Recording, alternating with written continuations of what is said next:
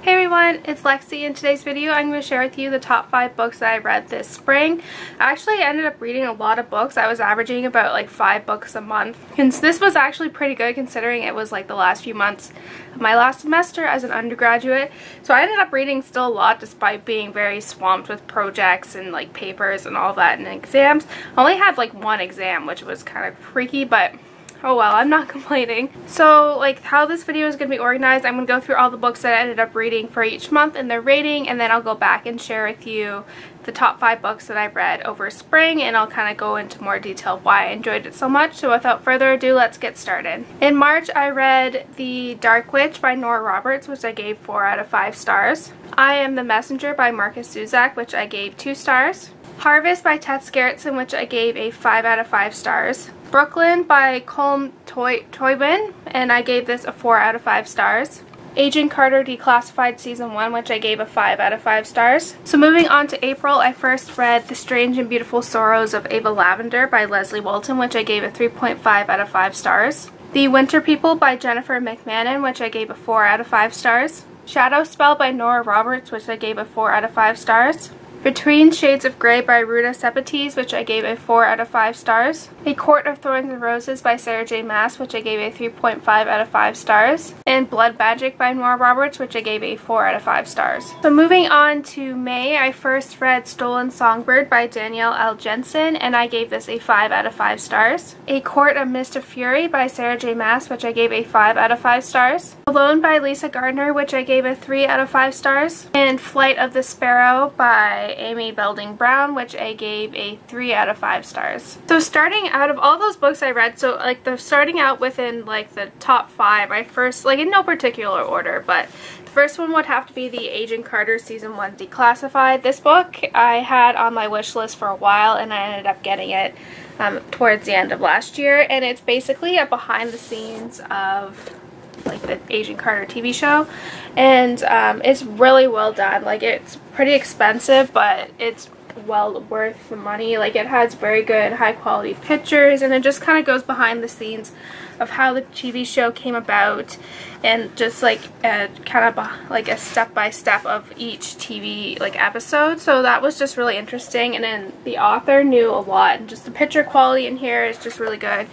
It's worth the price that you pay, I will say. Like, it is on the pricey end, but it was well worth every dollar. It was just really interesting, and I really enjoyed it, and I can't wait for the season 2 to come out. I'm a little disappointed though that it got canceled, but hopefully, you know, it'll get picked up by Netflix later in a couple years. I don't know, because it left on a cliffhanger. But either way, like, if you're a fan of the TV show, then I highly recommend that you check this out. Even if you can get it from the library, it's just well worth, like, it's just well worth reading. It was just really interesting.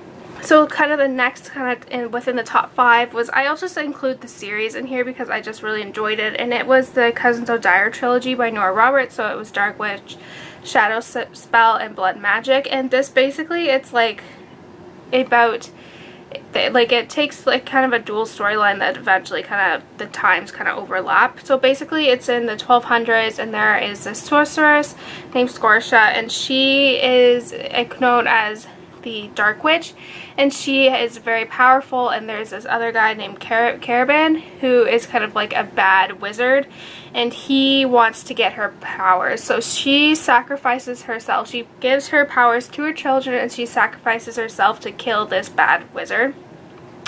But she ends up not killing him fully, so kind of his spirit still kind of hangs around. So flash forward to the present day, there is a cousin named Iona who lives in the US, and she ends up coming over to Ireland to meet her cousins Brianna and Connor, and they ended up becoming the Circle. And so it's their kind of I guess destiny to kind of kill this dark lord, like dark power. So it's kind of them kind of working together and kind of killing him once and for all, and it was just really interesting. I really liked it. It's more of like an adult version of Harry Potter, I will say, because I still got kind of a lot of vibes from it, but I really enjoyed it throughout the whole series. And I think the third one was probably my favorite just because it focused on the 2 main characters that I like the most. So yeah, if you're looking for kind of like an adult fantasy series, then I highly recommend that you check this out.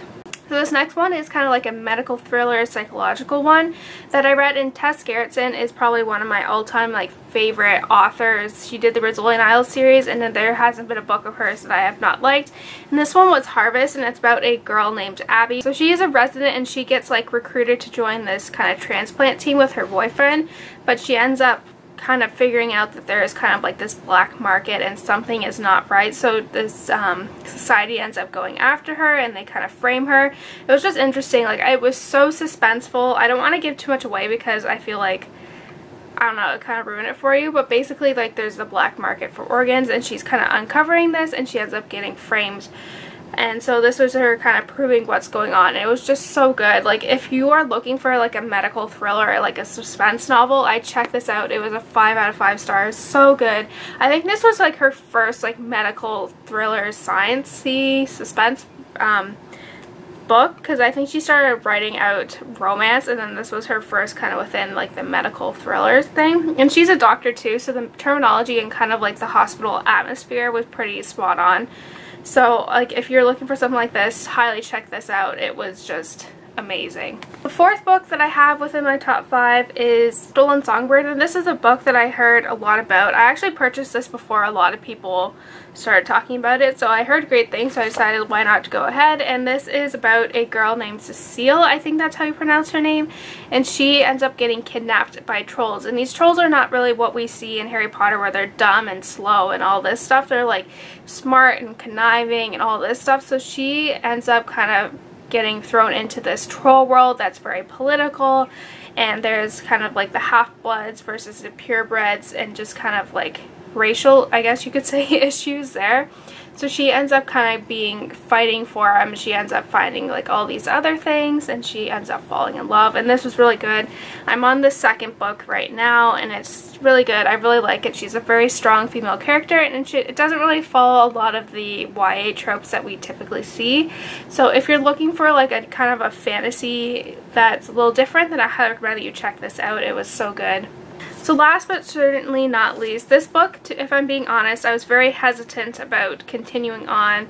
I had a lot of issues with the first book in the series, and I think I have a review of it somewhere. If not, it'll probably be in my wrap-up, and I'll probably link it down below. But this is the second book in the installment, and I was very happy that I decided to continue on with it despite my negative feelings towards it. And it is A Court of Mist of Fury by Sarah J. Maas, and this was just like, I don't even think you can compare the first book and the second book. Like, they're completely different, like so much character development and world building, and just kind of like, I think in terms of like character issues that I had, I feel like they were done specifically in terms of getting like the character growth and development. I'll leave kind of like my full review of it down like in the bottom bar, so if you want to know more about it. But if you were hesitant about going on with this series, I highly recommend that you do. It was well worth kind of like the horrible first book, and there was just tremendous character growth and development, and it put me in a book hangover, I will definitely say that. So if you haven't, like, if I haven't persuaded you enough, then I highly recommend that you still check it out. It was just really good. So yeah. So that's it, guys. I hope you enjoyed this video. Let me know in the comments below what you thought about some of these books and what were your favorite books that you read this spring. So yeah, don't forget to give this video a thumbs up, and I'll see you next time. Bye, guys.